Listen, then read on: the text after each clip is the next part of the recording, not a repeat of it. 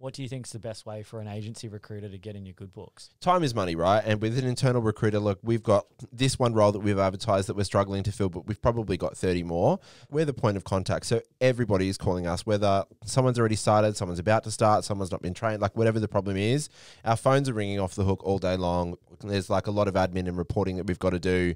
So if you're going to come to me and try to, I guess, get in, I need to know what I'm going to get out of that, because if you come to me saying I can do exactly what you can do and I'm going to charge you 20 grand for it, I'm like, well, what's the point? You need to go to a recruiter with something that's going to make them look good. And whether it be like, I've actually got a candidate, and anyone can just say that, but tell me a little bit more. What is the candidate? And then I can go for approval and say, hiring manager Jack is keen. He's keen to get on board, and he's keen to keep this moving. And that's a little bit of persuasion to say, all right, maybe in this instance, we can do it.